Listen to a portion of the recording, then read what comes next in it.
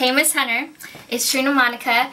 I've been keeping up with your blog for a minute now, Ms.Hunter.com, and I wanted to do a one-on-one conversation with you and feature you on my blog. For those who aren't familiar with who Ms. Hunter is, could you tell them a little about yourself?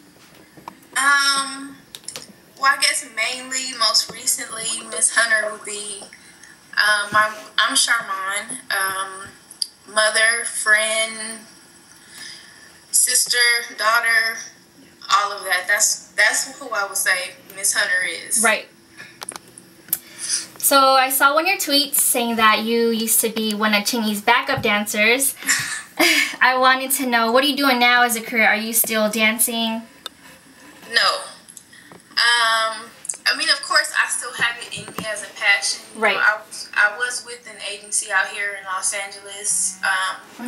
So, I mean, I am still with them, but I've just kind of, you know, Took a break. gracefully bowed out of the limelight, yeah. Right. So, I'm not dancing. I mean, not like as a profession. So, that's just, I guess, something now that would be considered like a hobby more than a job. Got it. So how has the entertainment industry impacted your life?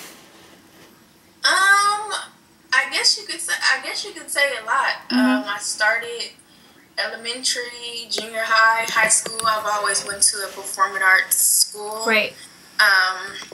So, you know, it's pretty much been around me all the time. Like all my friends now, everybody that I'm most likely close with has, you know, some type of relationship in the entertainment industry or knows someone, you know, also. So you're born and raised in Los Angeles? Yeah, born and raised Los Angeles, California. Right. And you mentioned that you went to a performing arts school. In high school, was that Hamilton High School? Yeah, Hamilton. I went to Hamilton. I actually started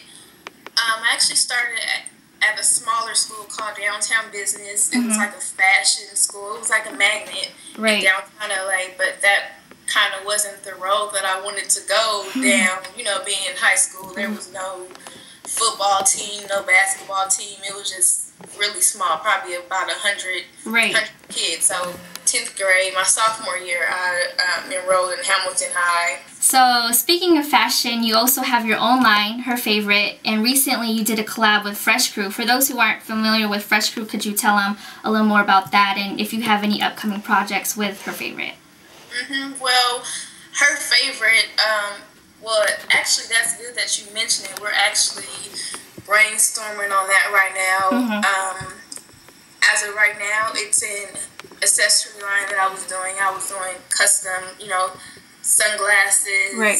Yeah, I saw Angela Simmons with your shades on. Right. Yeah.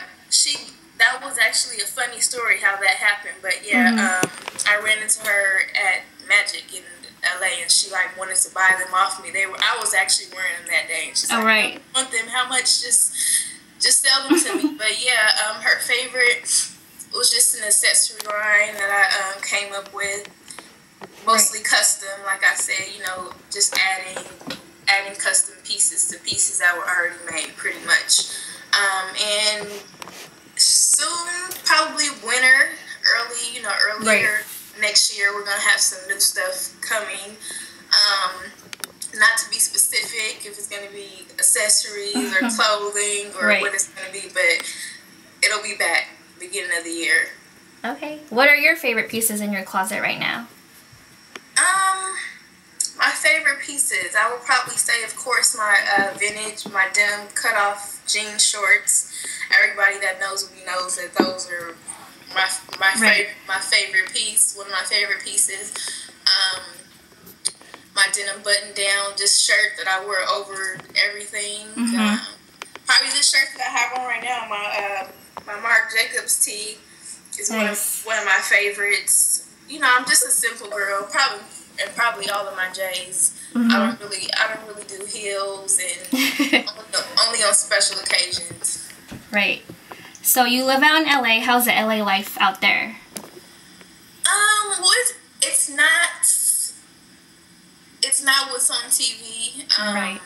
Like the whole it being Hollywood and fake, and you know, that's just usually that's that's the people that come from somewhere else that come to LA. That's usually how they act, and people, you know, get that vibe from them. But most people that are from LA are real, down to earth. I mean, it's fast. There's always a lot of stuff to do. You know, stuff to us out here is not that big. We see people that, you know, that are so-called famous every day, just wherever, the grocery store, the mall, all the time. So, you know, LA is just, I mean, I guess being born and raised and bred in LA, you know, it's nothing big. It's not a big thing to me. Okay, and my last question is, what's your advice for young adults trying to pursue their dreams? Basically, just to go out and do it. As long as you have, you know, a support team, support system, that's all you need. All you need is the drive, the idea, and from there, you know, you can pretty much do it. Anything is possible. It's really nothing that you couldn't do as long as you want to do it. So just do it.